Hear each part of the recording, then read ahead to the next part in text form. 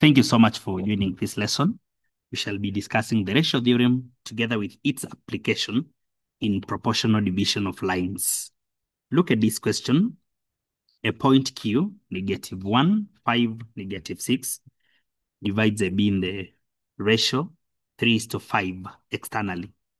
Given that the coordinates of A are 2, -4, 3, calculate the coordinates of B. Before we get into this question, I'll first outline the ratio theorem, just the general overview of the ratio theorem, the one that we apply to work out these questions. Just assume that we are having points P, Q, then this line is being divided externally by a point X in the ratio M:N. In this case, we'll talk about the point X being calculated using the proportions M. We pick this proportion, then we divide by total proportions in this line, M plus N. When we pick M, we're supposed to multiply by the opposite vector, which is now Q, plus we take the ratio N, divide by total proportions. This now multiplies the opposite vector. So when you pick N, we should multiply by P. That's now generally the ratio theorem. This is what we shall apply. We shall apply it in solving the question above. So we have a point Q. The coordinates are given. It divides externally AB in the ratio 3:5. Now, it's good for you to know that when the division is external, it's either mentioned that it is external or the ratio is allocated a negative at some point. So you could otherwise have been told that the ratio is 3:5. Now, this ratio means the same as externally in the ratio 3:5. So they mean the same. They can either state the negative or introduce the word externally. The ratios mean the same. Now we can outline the question here. When the ratio is 3:5, it means that from point A, assuming that A is here, to the point that divides AB, and the point is Q, the point Q, we have three proportions.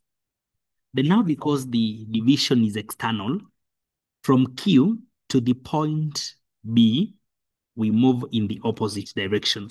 So we've moved 3 points to point Q, but now from Q to point B, it shall be in the reverse direction.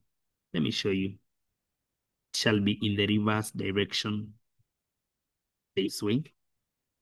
Reverse direction, but 5 units now. It means we are going beyond A. So this is where B shall be that way. Meaning, if we had moved 3 units, and now backwards we are moving 5 complete units, we shall cover the 3 and add 2 more, meaning that we have 2 proportions at that point. Therefore, whereas Q divides AB externally, now we can see some more details that point A, which is now at the mid, is dividing BQ internally in the ratio 2:3. And then we can apply the ratio theorem and say the coordinates of A, which are known to be 2, -4, 3, these coordinates of A shall be found by, we take the first proportion, which is 2, divided by all the proportions, which are 5. And now that you've picked 2, then we shall multiply by the opposite vector, that is Q. The coordinates of Q are given, -1, 5, -6, plus we pick the other proportion, which is 3. Then we multiply by the opposite vector, which is B, and B has coordinates that are unknown. So we can let them in 3 dimensions be X, Y, Z, that way.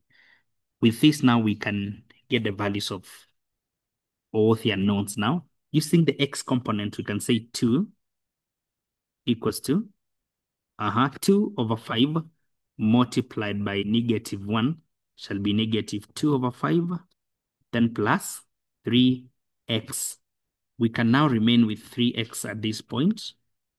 Then we have 2 plus 2 over 5 that way. So how do you remain with x? We divide by 3. So when you divide by 3, you'll be getting 0.8. So we get 2 and 2 over 5, meaning that the value of x shall be, you divide by 3, 0.8. We proceed to the y coordinates. -4 equals to 2 over 5 by 5, giving us exactly 2 plus 3y. So we can now group terms and have -6 being equal to 3y. Then we can remain with the value of y by dividing through by 3. This gives us -2. Then we proceed to z, whereby we have 3 equals to -2 over 5 by -6. This will be -12 over 5 plus 3, the value of z.